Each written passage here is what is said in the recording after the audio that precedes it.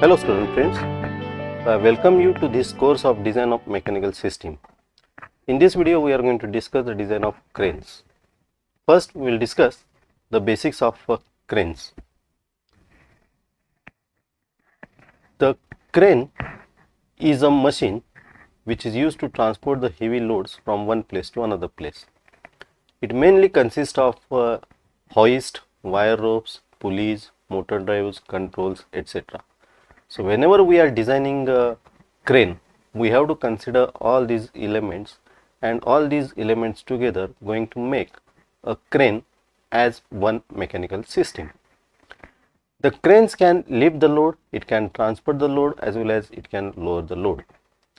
The cranes are used in industries, construction sites, warehouses, dockyards, etc.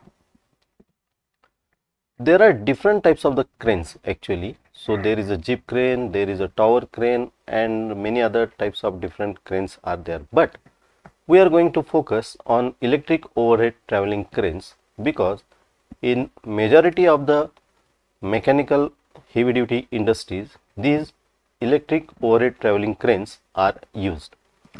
These electric overhead traveling cranes are basically of four types. First one is the single girder crane, second is the double girder bridge crane, third is the gantry crane, and fourth one is a monorail. So we will see these types one by one. So this is the single girder crane. In this single girder crane, you can see there is the single girder over here.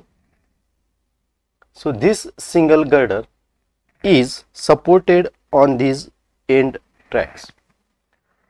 The crane consists of single bridge girder supported on two end trucks as shown.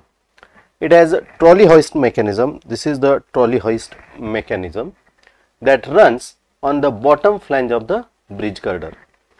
The girder is mainly of I section like this. In this I section, this hoist is mounted on this bottom flange over here. So this is how the arrangement of single girder crane is. The next is the double girder bridge crane. So you can see in this double girder bridge crane, it consists of two bridge, this one and this one, supported on two end trucks. So these are the two end trucks. The trolley runs on rail on the top. So you can see in case of the single girder train, it was on the bottom side of the girder. Here it will be on the top side of the girder. So this is the double girder bridge crane. The third one is a gantry crane. These cranes are essentially same as the regular overhead cranes, except that the bridge, this bridge for carrying the trolley is supported on two supports. So these are the two supports. These supports are going to travel along the fixed rails. So in this case, there is no need to make any provision in the building for arrangement of the crane.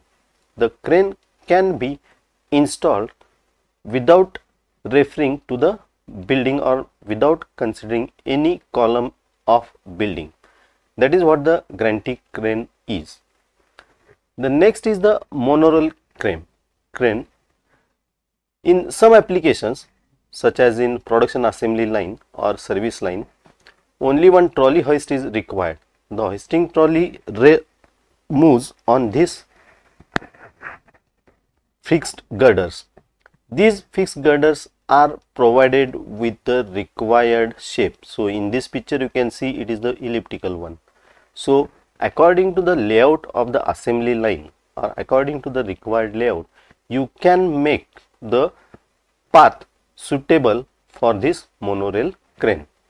In case of the foundries, for lifting the ladle from furnace to the mold section, you can use the monorails. So this is a flexible one, you can use it as per your layout, but there is a limitation of the load for this. Also in this monorail you can use more than two trolleys as shown in this picture over here. So these are the basically 4 types of the basic cranes, and we are going to discuss these types one by one in the next lesson. Thank you.